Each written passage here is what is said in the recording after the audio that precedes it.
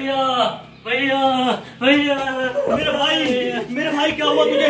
मेरे भाई तू बोलता क्यों नहीं है? मेरे भाई पबजी क्या हुआ? बैन हो गया। नहीं मेरे रॉयल पास। अभी रिमोट से टीवी चलाता हूँ, देखता हूँ। नमस्कार, मैं 26 कुमार, झंडी टीवी पे आप सभी का स्वागत है। भारत में बेरोजगारी का दानव नौकरियां इस तरह से खा रहा है जैसे लकड़ी को दीमक। पबजी अब युवाओं के सामने नौकरी का संकट गहराता जा रहा है। युवा नौकरी के लिए जा रहे हैं, बस उन्हें ठोकरें ही मिल रही हैं और इस तरह से उनका मन भी कहीं नहीं लग रहा। अपना टाइम पास करने के लिए युवा नए नए तरह के गेम में अपना समय बर्बाद कर रहे हैं, जिससे उनकी नौकरी का तो कुछ पता नहीं, लेकिन उनका भविष्य जरूर बिगड़ जाएगा। पबजी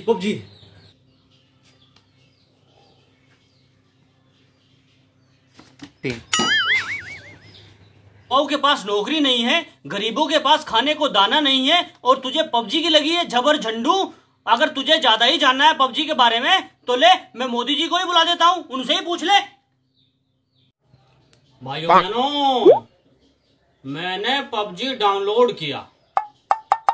मुझे पता चला कि पबजी के अंदर एक मैप है जिसे कहते हैं पोचंकी, और पोचंकी को पबजी का पाकिस्तान बताया जाता है। तो इसीलिए मैंने फैसला किया कि मैं पोचंकी में लैंड करूंगा।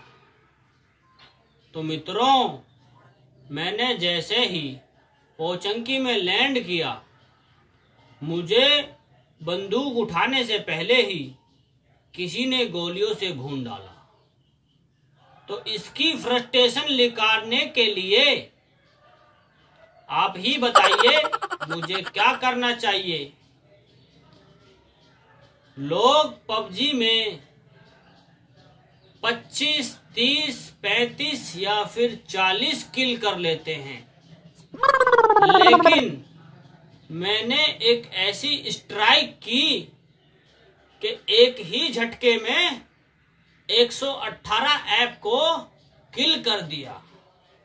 तो आपको ये मेरा गेम कैसा लगा मित्रों, कमेंट में जरूर बताना। और ये वीडियो कैसी लगी उसके बारे में अपनी राय जरूर रखना। ये बहुत ही जरूरी है, क्योंकि अगर आप अपनी राय नहीं देते तो कैसे पता चलेगा मित्रों कि हम सही कर रहे हैं या गलत। दोस्तों, कैसे हो आप सब? दोस्तों, ये सिर्फ एक कॉमेडी वीडियो है और इसमें हमने थोड़ा सा आपका मन बहलाने की कोशिश की है।